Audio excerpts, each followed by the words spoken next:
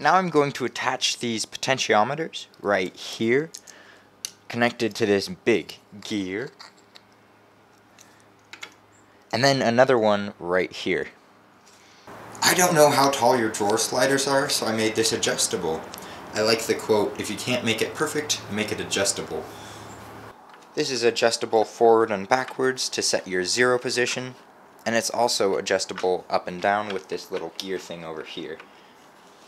Yeah, I'm gonna redesign this part because I was tightening the nut on and it broke off, which is not the desired result.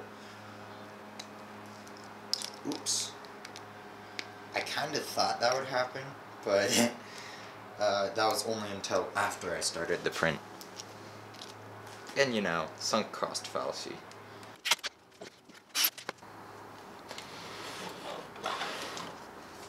So I put on this pitch rack and gear, rack and pinion right here. I think that's what it's called. And it really seems to be working well. Now, I just have to reprint this part. I think I'll reprint this part later and kind of figure it out. There's a lot of variables in this. I forgot something. This part right here has a set screw into it.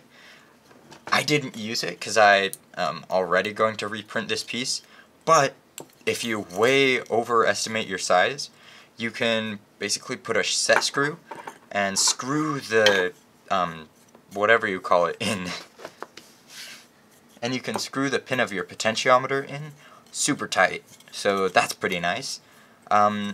It would be a little off center if it's like way off, but it shouldn't matter too much. So yeah, there's a set screw right here, and there's your quick disconnect with a cleco right here. Hopefully this all works well.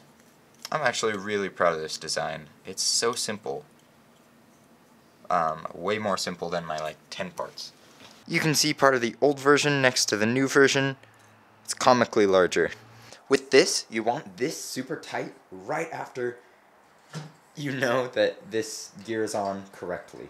So put the gear on, turn your potentiometer all the way right, back off maybe like 25 degrees so that you don't hit the potentiometer's hard stop when you pull all the way back. And when you push forward, the gear should turn easily. This isn't meshing well. I set the height wrong, and over here, it's not even engaging.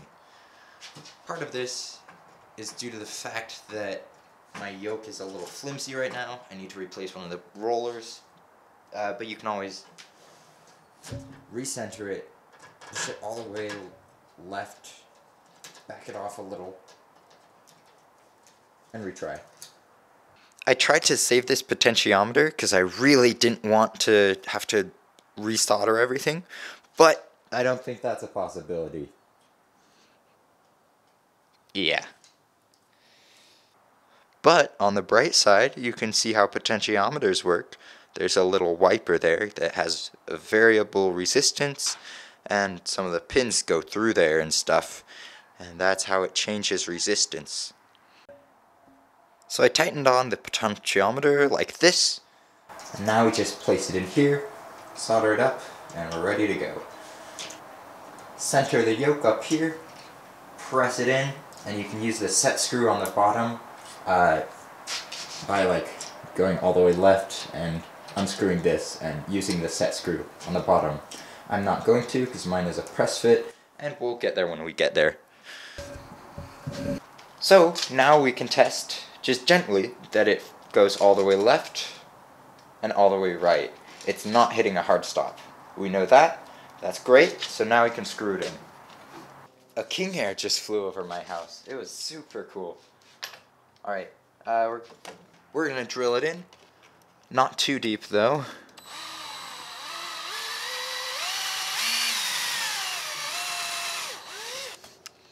Oh, I struck gold. And by gold I mean this drawer slider that costed too much. Now we can see it's stable.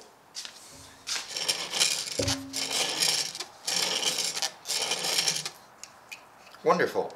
And make sure when you put this wheel on, you put it right in front of this so that you don't have any collisions.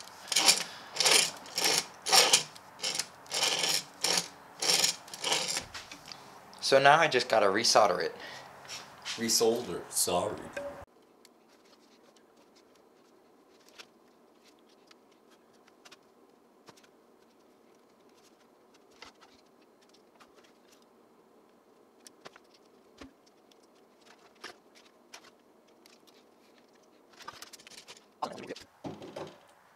I learned my lesson. If you feel like something is gonna break, it usually will.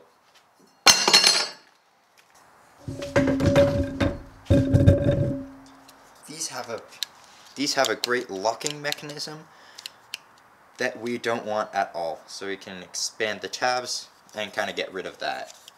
It's only with this one right here.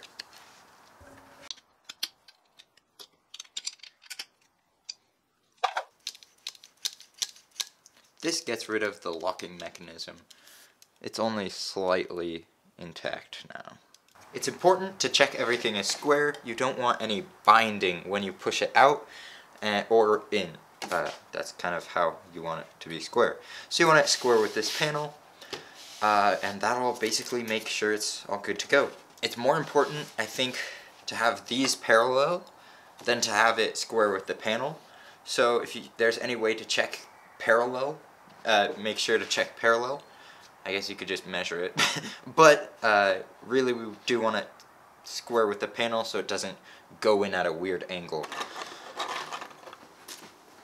Alright, I have my square to make sure it's square, and then I can check that it's parallel by measuring. 20 inches and 20 inches on the money. That's what people say, I think. One of the things we want is to draw an imaginary line, or a real line, I don't know, I don't care, from here all the way down. So if we put like a giant yardstick, this wouldn't protrude like this, because each of these sections need to be enclosed within 24 inches by 48 inches. That's the minimum optimized amount I can get downstairs.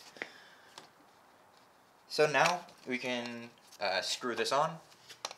I find it easiest to just measure the distance from panel, because that'll make sure that it's squared to make sure it's equal with this one.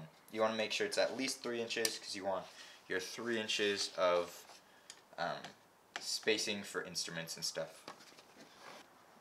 Leave it to me to over-engineer a solution where I have it over here, measure from the panel to here, then calibrate it, then measure again, both sides, make sure it's right.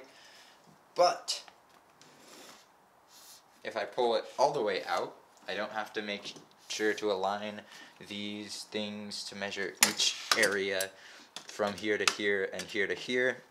I can just pull it all the way out, and I know that they're the exact same manufactured drawer sliders, so I can just measure whatever this distance is.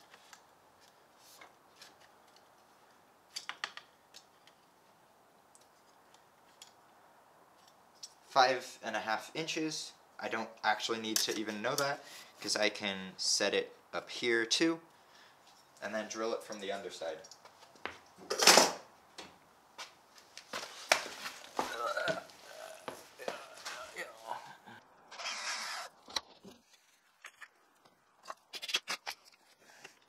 Alright, we finally got a smooth system working on the controls. I lowered this pitch pinion gear a little bit and it meshes a lot better, and I added these squares on the end so that this wouldn't rotate, because it can become non-parallel. You can see it a little here. That would be fixed if I pushed this back a little bit, which I will in the future before I cut the yokes. But I'm just going to have them working with my yokes for now. I kind of tied these into a lacy knot, and that just makes a rubber band. I think this is about like 2 feet of bungee cord, and then I'm going to put it over on the panel. Then I can put it on the yoke right about here and see it function. I can actually just unscrew this screw right here, because it lines up perfectly, and have that. How convenient. Now if we hook it up, it basically wants to return to center. There is kind of a like harmonic motion, I guess, is really hard to perfect because there's so much momentum. It goes past it and then goes back to center, and then it kind of jitters. So like, you can see it passes and goes back, but it does return to center. It's much better than no return to center, which I've flown with. It's not very fun. Actually it is, because it's challenging. Okay, so this works great, but this doesn't really. We have a single rubber band right here that I just put on. Not going to do the trick. You know what else won't do the trick? Arson. Thank you everyone so much for watching, and thank you so much for the people who make these videos possible to make. If you're new to the channel and want to learn more, you can look at this Cessna 172 playlist, and I hope you have a fantabulous rest of your day. Have a good one.